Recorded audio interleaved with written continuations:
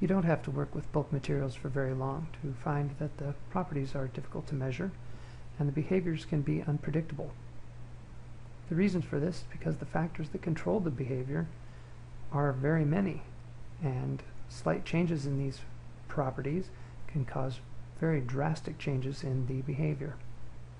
For this reason, material characterization is the biggest challenge when using a discrete element program, both because of the difficulty in obtaining accurate properties and because the DEM results depend so heavily upon accurate properties. The traditional approach of characterizing materials for your discrete element method software was an iterative process. You start with an approximate guess and run simulations, test them, compare them to observed results, and modify the properties again, run a simulation, compare and observe, and the process went on and on and on until the user was satisfied that the properties were accurate enough to do the job. Because this iterative process took so much time and there was a significant margin for error, Applied DEM has developed a new tool we call a material characterization simulation. In order to use one, you merely have to create a material property or material condition, modify its values for density, modify its values for particle size and particle size range, and give your best guess at a cohesion value to start with. Then go to the Simulations tab and add a material characterization simulation. Give it a name and click OK. Once done, you add the results from some physical tests that you performed. More will be said about these physical tests in a little bit. Select the material that you want to test or that you want to evaluate these properties for, and by selecting the material, you're selecting the material size and its density and the material size range. And then select any other component that might come into contact with your material condition. That way we get the sliding wall friction and the rolling wall friction of being evaluated for that material. Once done, you simply save the files and run it like any other simulation. Read the disclaimer, as there are some notes to take there. Accept. When running the simulation, you will see that it begins a series of tests. What the material characterization simulation is doing right now is it is performing those iterations for you using a search algorithm, so it's performing a minimal number of simulations to find the value that most closely match those generating the results from your physical tests.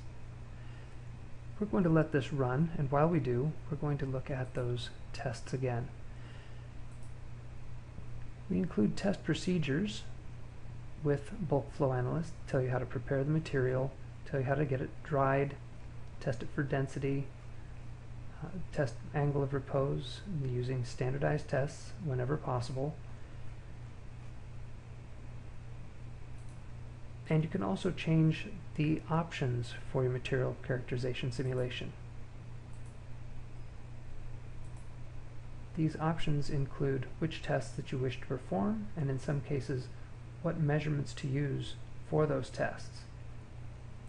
The search options include the width or the size of the search grid and the increment size within the search grid.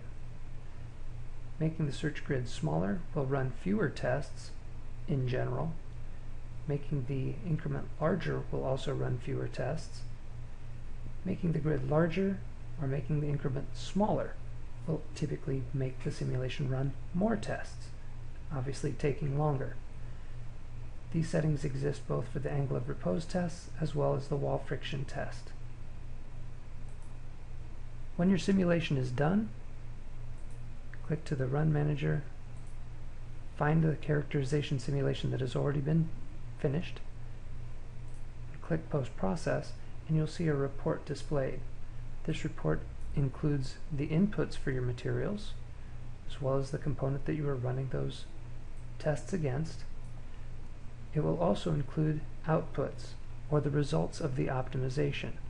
In this case, the simulation is suggesting that I use a packing ratio of 1.81. It's also suggesting that I use a sliding wall friction coefficient of 0.4 and a rolling wall friction coefficient of 0.3. It will also display images of the test results that most closely matched those results entered when the simulation began. In this case, it's also suggesting that for the materials, I use a 0.6 sliding friction coefficient and a 0.3 rolling friction coefficient to achieve the 35 and 41 degree angles for my static angle of repose and dynamic angle of repose tests. And here also it will show the results of the static test and the dynamic test.